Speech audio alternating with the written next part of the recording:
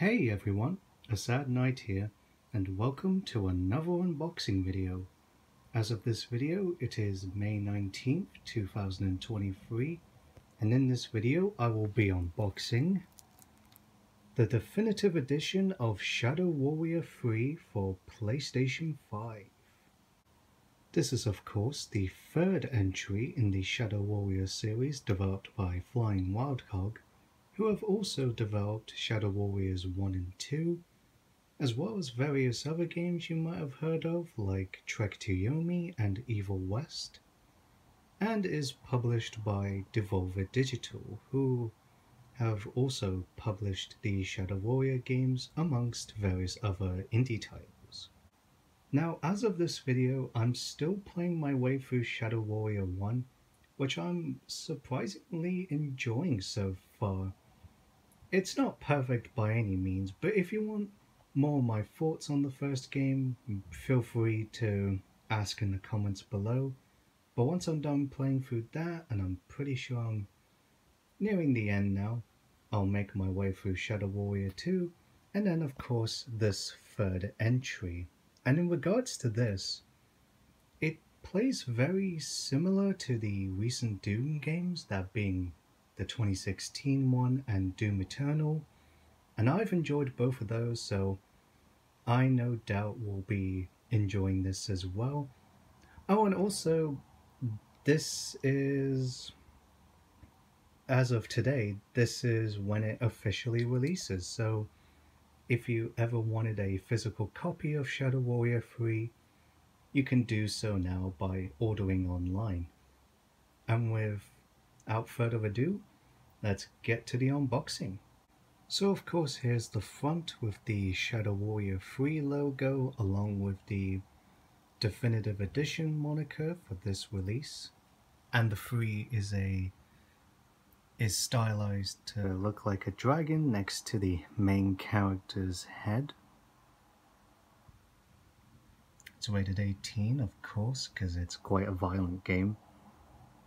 There's the developer's name, Flying Wild Hog, and then the publisher, Devolver Digital. Going over to the spine, of course, there's the PlayStation 5 logo, the title, and then the publisher again, as long as with the retail code, I think. I don't know, I've never really wondered about that. And then here's the back. Of course, you got a picture of the main character himself, as well as various gameplay screenshots, and then your bullet points about what the game features. Oh, and here at the bottom it tells you about the new modes exclusive to the definitive edition, although I believe the PS4 got them as well through updates. It is a single player game. It holds up to 25 gigabytes of memory, or the game contains 25 gigabytes minimum you need to download, and the usual stuff. And then we open the case. Here is the game disc. The usual like warranty inserts and such. Not really too much about that. And then actually, if we pop the game disc out, here is a insert at the bottom. And here is a better look at that insert with the character himself.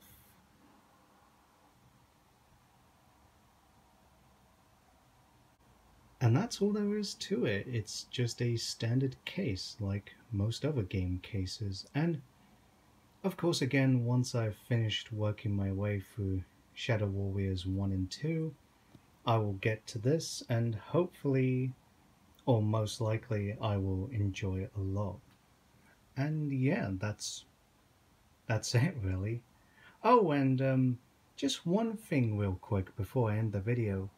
Let me know in the comments if you want me to do a sort of live stream talking about the announcements from the PlayStation Showcase next week. I won't be doing a live reaction. I'll do more like my thoughts on the announcements after the show's over sort of thing. So if you want to see that, let me know and I'll be sure to figure out some way of doing it.